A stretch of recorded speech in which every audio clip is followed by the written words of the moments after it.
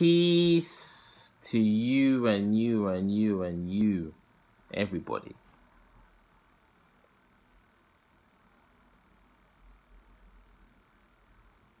Did you decide to watch this video?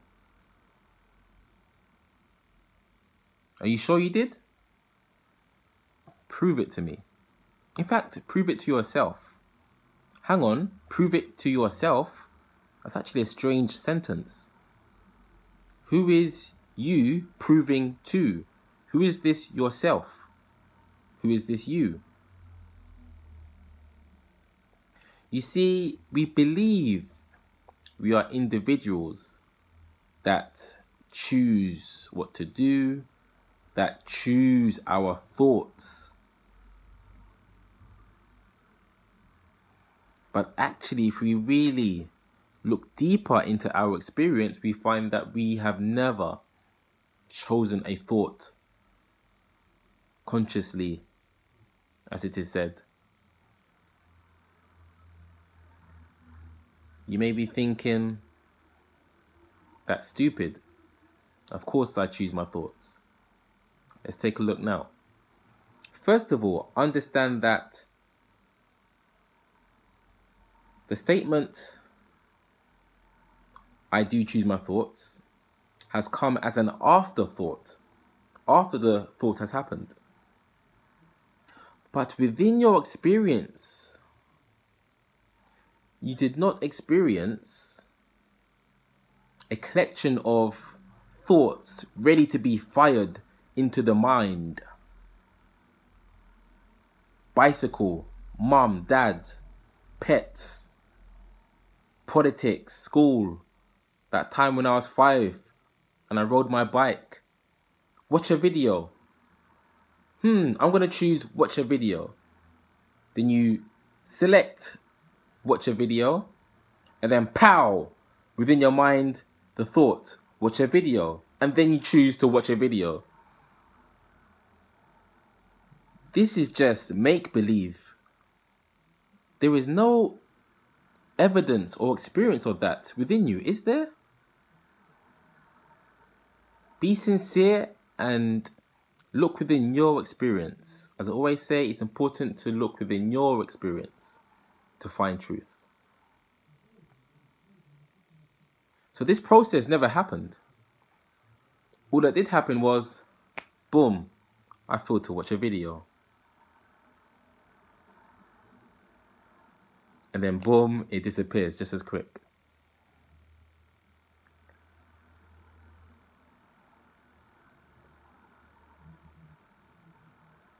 So this I that has this ability to choose thoughts is non-existent.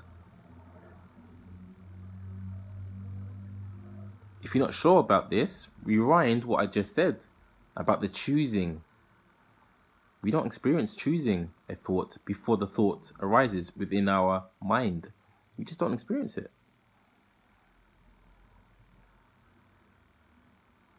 We say I out of habit. We say I because it's said all around our world. We read it in books. But it's all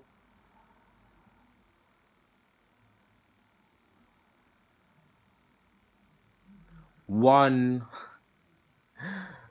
big I.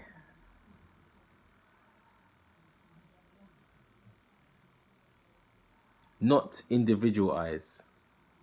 We are all one big I. That actually is not called I. But of course, to communicate from one person to another person, we have to use words. Because the true answer is actually silence.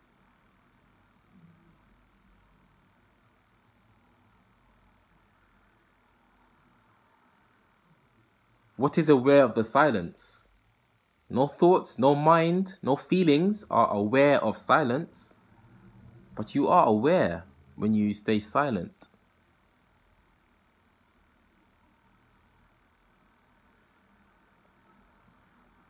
can that fade away? Can that disappear? That knowing, that awareness? Can it get sick? Is it a black awareness? Is it a white awareness? Is it Indian? Is it Muslim? Is it a male awareness? Is it a female awareness?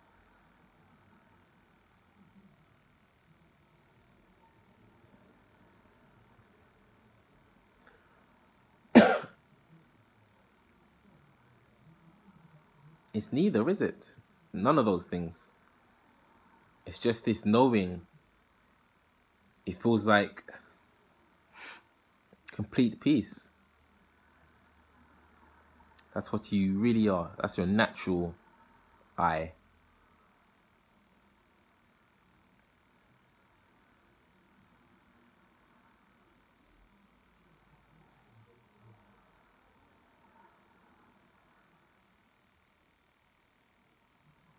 Know that you are much more than an individual that says I.